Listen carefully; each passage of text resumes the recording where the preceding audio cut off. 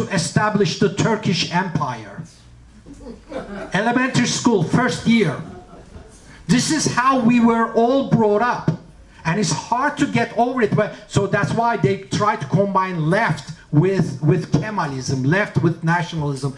And unfortunately that they still adhere to the Central Asia being Turkish and those dreams. Today it's Syria, tomorrow it's going to be China. But Uyghurs are being used inside this as a propaganda for Turkish nationalism and Turkish expansionism.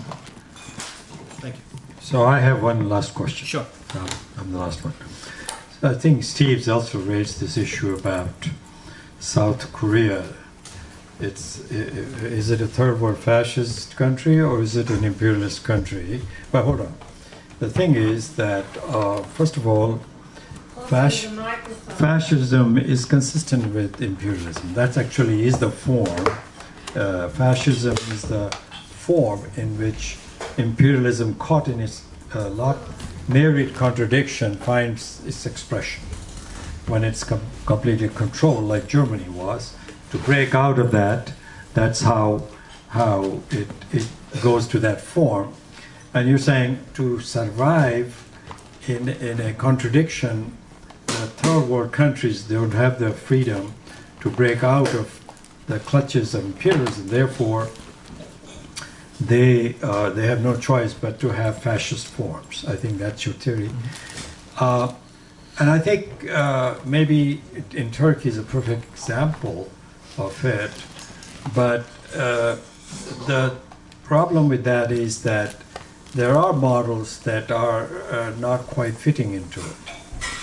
India was a model that didn't fit into your thing, but Modi is kind of tending towards that, so I will be speaking on that and differentiate it. But this third world fascism suggests to me, and also your comment about how the left was crushed in Turkey simply by repression. I don't think left can be simply be crushed by repression. Otherwise we have no future.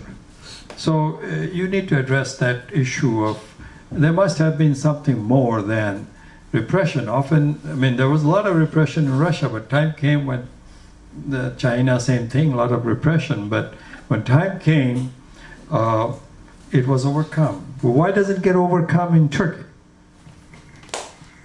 Or at other places. Yes, there were other issues, but the issue is, again, as Lenin calls it, subjective conditions.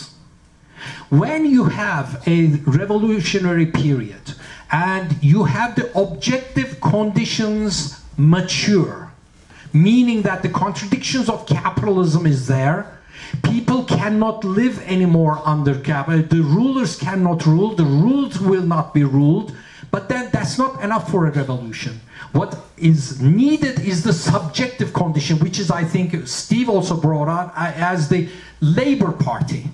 A leader, vanguard, or something. That's why I'm suggesting that this should be another session that we talk over this. So the leaders of the revolution or the left were not able to lead the masses. And it took only about like several weeks to destroy the left opposition in Turkey. That's why another discussion is that's why most of the left in Turkey never claim that they are the party, because a party survives. Party is ready for all weather. They fight like Lenin's party did. So the other left, so it looks like they were not prepared for this. It's something that is a lesson learned. So yes, it was. So starting from that, going back to Korea, I don't think, again, that we have seen the end of Korea. As the contradictions go in, as you know, my fascism analysis, I said open fascism versus the concealed fascism. I believe Korea is in concealed fascist state now. Okay, but when the time comes, it's not like Germany. You know, it's not a big deal to go into open fascism like Turkey. So it can flip-flop easily between open and closed fascism.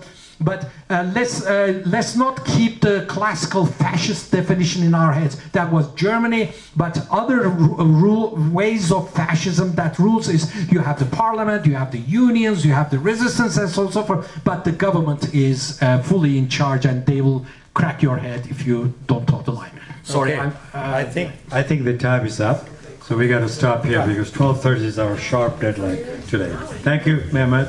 Thank you. Thank you, everybody. Just one quick announcement. If I can have your attention for 2 minutes. David, excuse me.